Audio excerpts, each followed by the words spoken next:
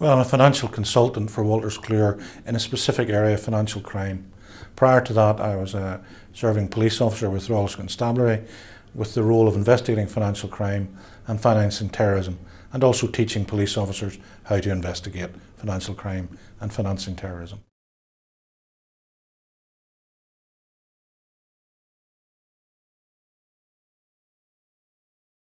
Well, the key elements to bribery and corruption are quite simply the offering of a reward for doing something basically illegal. In other words, I offer you money to give me particular work.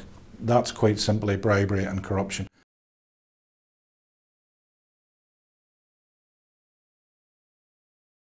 Well, the new Bribery and Corruption Act, it's a long time in the making and replaces a lot of old, antiquated legislation. Brings into the UK a modern, updated version of what bribery and corruption actually consists of. And in fact, it's very topical just at the moment now in May 2010, in that it actually covers off allegations of corruption in the sporting world. The buying and selling of players comes into it, the taking of bribes to throw games comes into it, the taking of bribes to do or not do certain things.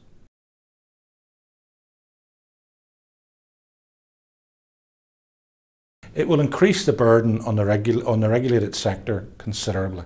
Within the financial industry, there's a lot of work being done and having to be done in relation to compliance, anti-money laundering, treating your customer fairly, data protection issues. All of those are a burden on the compliance departments and the compliance environment.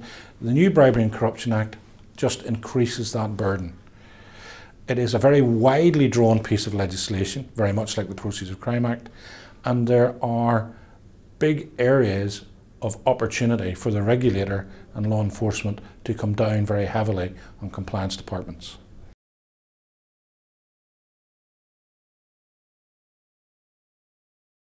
Well, it's very much a UK culturally driven piece of legislation. Within the UK, we are comfortable with the concept of not giving and receiving gifts to do or not do certain actions. Now that's fine in the UK. In other parts of the world, it's not only accepted business practice, it's expected.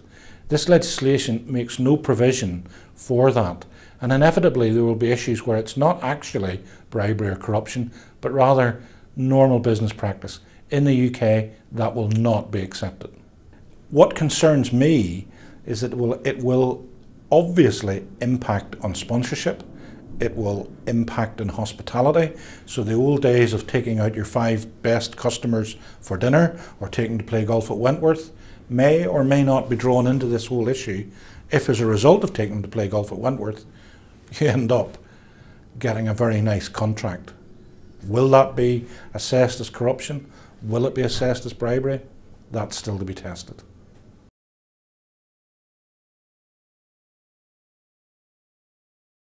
The only way to deal with it is total transparency from the beginning.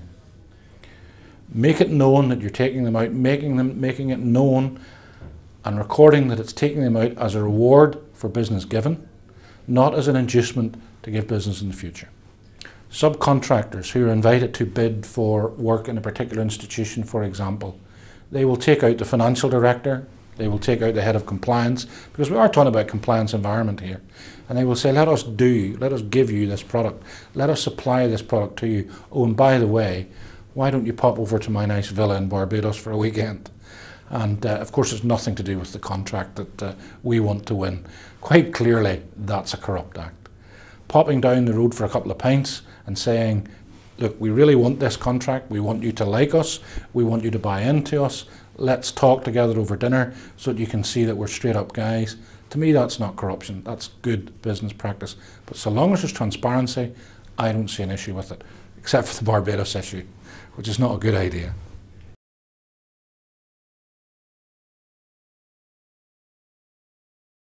It will grow, it will develop, very much like the Proceeds of Crime Act, which deals with anti-money laundering.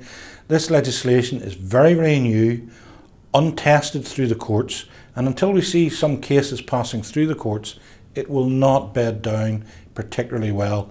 Inevitably, it will grow, it will contract, and there'll be a much more specific focus as the legislators and the regulators come to grips with what actually needs to be done. Unfortunately, short term and mid-term, for the parole compliance guy, he's still going to get a kicking. I think it's a very, very good piece of legislation. Inevitably, within the UK, it's becoming a bigger and bigger issue, and it will not go away. So the regulated sector, those of us who work within the regulated sector, need to work with the regulators and law enforcement to make the legislation work. It will only work if we are allowed to introduce a massive dollop of common sense into it. And I don't think any legislation works without common sense being introduced into the equation.